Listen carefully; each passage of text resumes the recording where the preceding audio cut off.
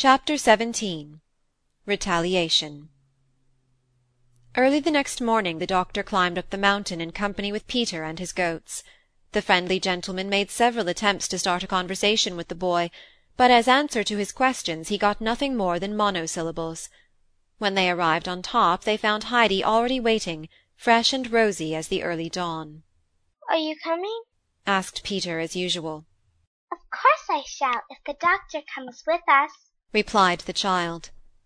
The grandfather, coming out of the hut, greeted the newcomer with great respect. Then he went up to Peter and hung on his shoulder the sack, which seemed to contain more than usual that day. When they had started on their way, Heidi kept urging forward the goats, which were crowding about her. When at last she was walking peacefully by the doctor's side, she began to relate to him many things about the goats and all their strange pranks, and about the flowers, rocks, and birds they saw. When they arrived at their destination, time seemed to have flown. Peter all the time was sending many an angry glance at the unconscious doctor, who never even noticed it. Heidi now took the doctor to her favourite spot. From there they could hear the peaceful-sounding bells of the grazing cattle below. The sky was deep blue, and above their heads the eagle was circling with outstretched wings. Everything was luminous and bright about them, but the doctor had been silent. Suddenly looking up, he beheld Heidi's radiant eyes. "Heidi, it is beautiful up here," he said. "But how can anybody with a heavy heart enjoy the beauty? Tell me." "Oh!" exclaimed Heidi. "One never has a sad heart here. One only gets unhappy in Frankfurt." A faint smile passed over the doctor's face. Then he began.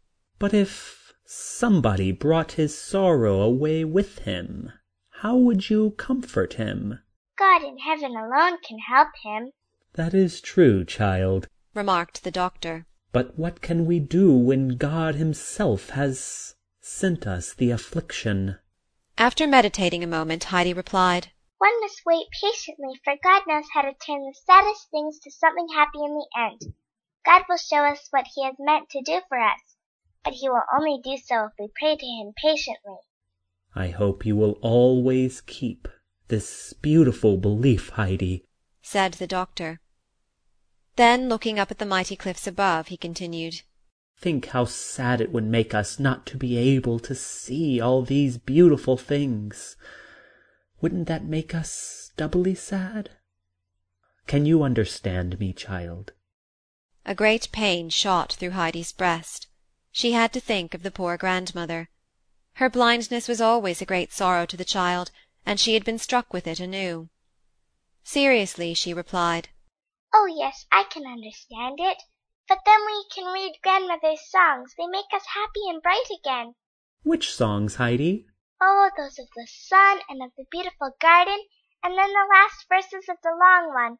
Grandmother loves them so that I always have to read them over 3 times," said Heidi. "I wish you would say them to me, child, for I should like to hear them," said the doctor. Heidi, folding her hands, began the consoling verses. She stopped suddenly, however, for the doctor did not seem to listen. He was sitting motionless, holding his hand before his eyes. Thinking that he had fallen asleep, she remained silent. But the verses had recalled his childhood days. He seemed to hear his mother and see her loving eyes, for when he was a little boy she had sung this song to him.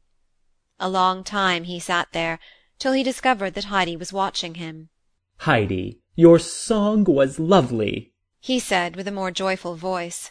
"We must come here another day, and then you can recite it to me again." During all this time Peter had been boiling with anger. Now that Heidi had come again to the pasture with him, she did nothing but talk to the old gentleman. It made him very cross that he was not even able to get near her. Standing a little distance behind Heidi's friend, he shook his fist at him, and soon afterwards both fists, finally raising them to the sky, as Heidi and the doctor remained together. When the sun stood in its zenith and Peter knew that it was noon, he called over to them with all his might. "Time to eat." When Heidi was getting up to fetch their dinner, the doctor just asked for a glass of milk, which was all he wanted. The child also decided to make the milk her sole repast, running over to Peter and informing him of their resolution. When the boy found that the whole contents of the bag was his, he hurried with his task as never in his life before. but he felt guilty on account of his former anger at the kind gentleman. To show his repentance he held his hands up flat to the sky, indicating by his action that his fists did not mean anything any more. Only after that did he start with his feast. Heidi and the doctor had wandered about the pasture till the gentleman had found it time to go. He wanted Heidi to remain where she was, but she insisted on accompanying him.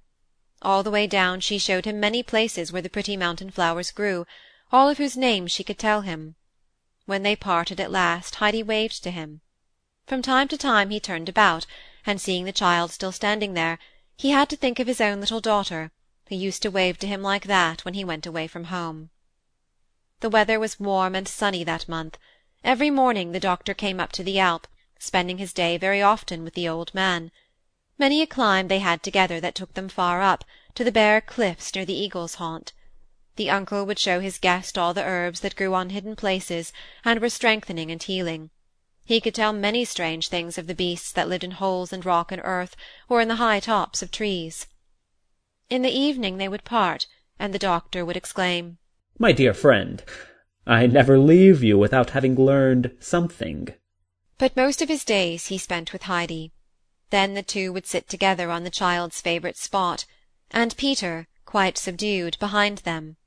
Heidi had to recite the verses, as she had done the first day, and entertain him with all the beautiful things she knew. At last the beautiful month of September was over. One morning the doctor came up with a sadder face than usual. The time had come for him to go back to Frankfurt, and great was the uncle's sadness at that news. Heidi herself could hardly realize that her loving friend, whom she had been seeing every day, was really leaving. The doctor himself was loath to go, for the Alp had become as a home to him. But it was necessary for him to go, and shaking hands with the grandfather, he said good-bye, Heidi going along with him a little way. Hand in hand they wandered down, till the doctor stood still. Then, caressing Heidi's curly hair, he said, "Now I must go, Heidi. I wish I could take you along with me to Frankfurt. Then I could keep you." At those words, all the rows and rows of houses and streets, Miss Rottenmeier and Tinette rose before Heidi's eyes. Hesitating a little, she said, I should like it better if you would come to see us again. "I believe that will be better. Now farewell," said the friendly gentleman. When they shook hands his eyes filled with tears. Turning quickly, he hurried off. Heidi, standing on the same spot, looked after him. What kind eyes he had! But they had been full of tears. All of a sudden she began to cry bitterly, and ran after her friend, calling with all her might, but interrupted by her sobs. Oh, doctor, doctor! Looking round, he stood still and waited till the child had reached him. Her tears came rolling down her cheeks while she sobbed. I'll come with you to Frankfurt, and I'll stay as long as ever you want me to. But first I must see grandfather. "No, no, dear child," he said affectionately. "Not at once. You must remain here. I don't want you to get ill again. But if I should get sick and lonely and ask you to come to me, would you come and stay with me?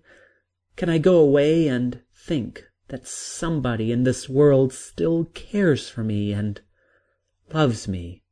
Yes, I shall come to see you the same day, for I really love you as much as grandfather, Heidi assured him, crying all the time. Shaking hands again, they parted. Heidi stayed on the same spot, waving her hand and looking after her departing friend, till he seemed no bigger than a little dot. Then he looked back a last time at Heidi and the sunny Alp, muttering to himself, "It is beautiful up there. Body and soul get strengthened in that place, and life seems worth living again." End of chapter 17.